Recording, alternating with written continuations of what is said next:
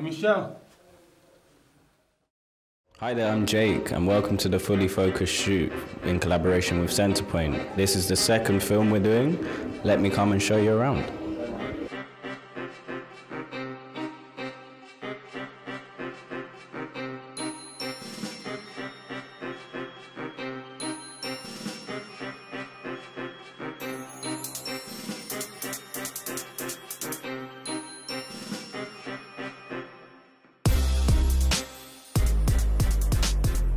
So how are you doing today?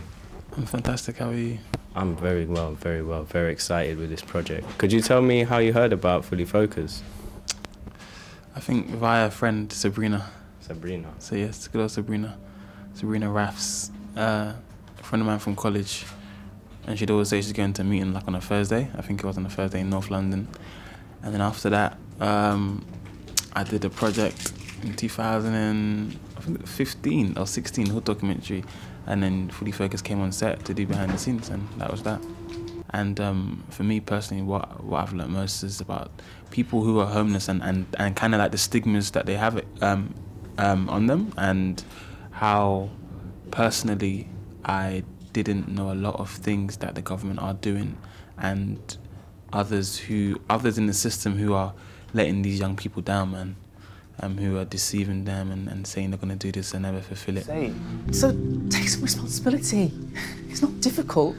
It's meant to be written in a language you can understand anyway, but worst case, you go to Citizens Advice Bureau, because trust me, people like your man are going to take advantage thinking you don't know the law. Got it. The project is important because it needs to inform people. I think this is a very informative project, you know, and it has a lot of facts about those who are homeless, young people especially. And I think people need to understand what these young people are going through and understand that they need help and they need people to depend on, because it's hard. James is a 22-year-old who is moving into a flat, and he meets Michelle, a girl he knew from the hostel.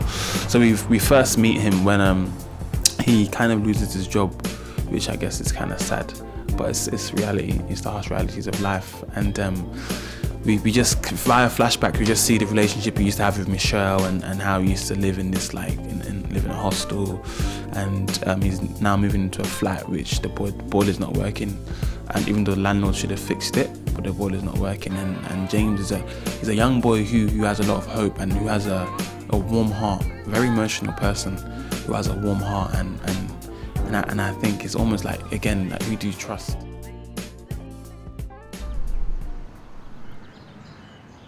You know what you need?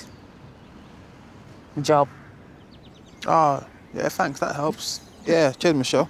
Like everything we do with Fully Focused, we do this for two reasons. One, because we want to make content about issues that we think help society as in general. And two, because you and all the squad are the next generation of content makers, and you need to be given the platform so that we have the opportunity to tell a diverse range of stories within our industry. Where's your bike?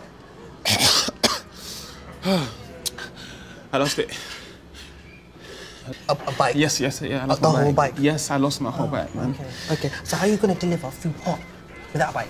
To be fair, I'm just playing a manager, so I'm like the manager there, and yeah, it's not much really. I know that I'm just very busy, a bit very just shrewd and sharp and just to the point, very blunt. But yeah, it will be fun. It will be fun, and it's just kind of like I just kind of came down to, you know, to meet everyone, and hopefully we can, you know, keep working on other things and other projects as well, because I believe in what you guys are doing. So it's pretty cool that I'm here. As I said, my manager, like, you know, yesterday he filled me in. I was looking at a lot of things that you've done in the past, and I was just really impressed. And it was just one of those ones where, you know, I'm so busy with my own stuff that you ask my friend JP, say he knows I'm just like literally everywhere 24/7 doing this and this. So he was just like, look, trust me, these are people that, you know, you want to be around, you know. So yeah, I just kind of wanted to meet you guys and just kind of be a part of this really cool project. Riding my pony, So I'm here with the man that is Teddy, obviously day after his birthday on a mad shoot. Happy birthday for yesterday again. Thank you. But how would you sum up today? Today was a beautiful day. Yeah, it was smooth. Obviously we ran over a little bit, but it was our hardest day today. We had a big location move, we had a lot of scenes, but it's always a pleasure working with all these beautiful people. Everybody went in, there's some really nice moments. I'm grateful to everyone, and I think, yeah, it's a very, very positive day. We've got another couple of nice cameos, so tomorrow Vuj is coming in, direct from New York. Yeah, sick. Sunday, tomorrow Nick Nevern's coming in. Sunday, Vuj is coming in. Okay. Then Monday, we got Deacon and you and Kayode in the scene together. So how are you feeling about that? Well, just look at the face, like, it's mad. That's I what can just tell by how you held that mic, you've been speaking to it up there. I'm gonna find out. I'm curious.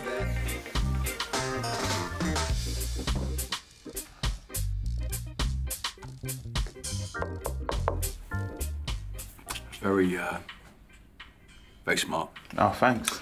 I've fixed your boiler in there. So, okay, so I play a boiler repairman, obviously Corgi registered, obviously, Of course. you know, all above board here. He ain't some fly-by-night cowboy. No. You know, he's been divorced, 10 years. So yeah, we just start you here and just put it down like that. Alright, cool. Boom. Alright. Teddy hit me up, obviously I've worked with him before, and he just said, look, I've got this really great project I want you to get involved in. He told me straight, he said, look, it's not much for you to do, but I'd love you to be involved. And I said, yeah, man, it's a good director, so I just thought, fuck it, I'll jump on board. The Fully Focused team are great, okay? They're great, they work hard, and they're doing some great work, but they need to move into features. They've done a lot for other people now, it's time to do something for themselves, is what I'm trying to say. I hear that. I've been a part of Fully Absolutely. Focused for the whole time, Yeah. so I love what we do. Absolutely, man, but you'd like to do a feature film though, right? Oh, yeah, it would be nice, you know. Absolutely, man, that's what I'm saying to you. Man like!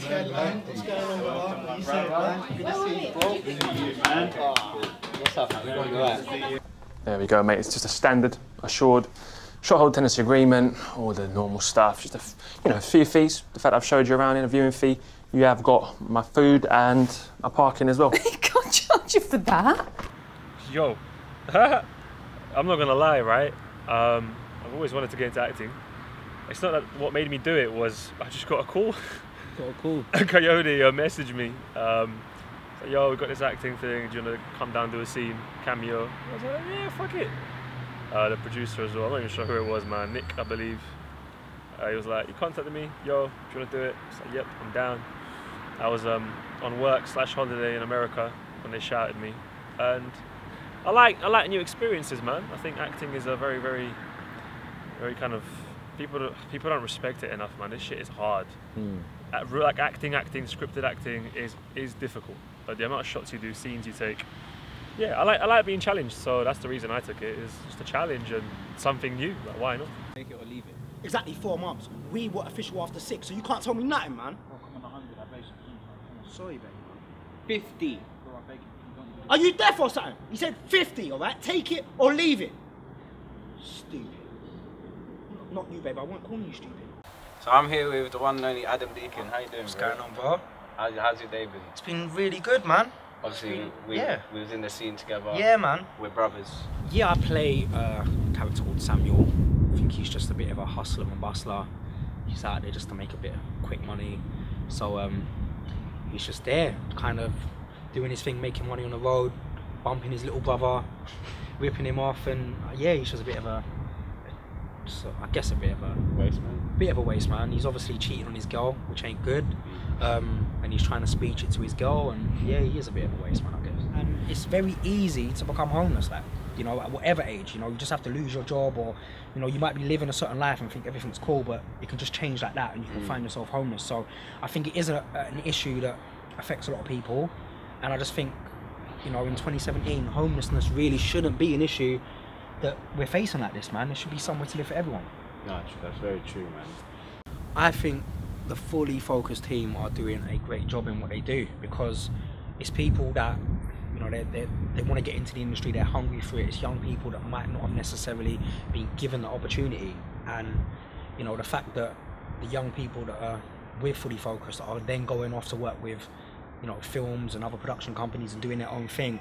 I think the platform it offers is just, it's amazing, man. It's, you know, you can tell that everyone's so passionate about what they're doing as well, and there's a real family vibe to it, you know. It's a good, happy set, and that's not always the case, so I think it's brilliant, man. First time here, right? Yeah.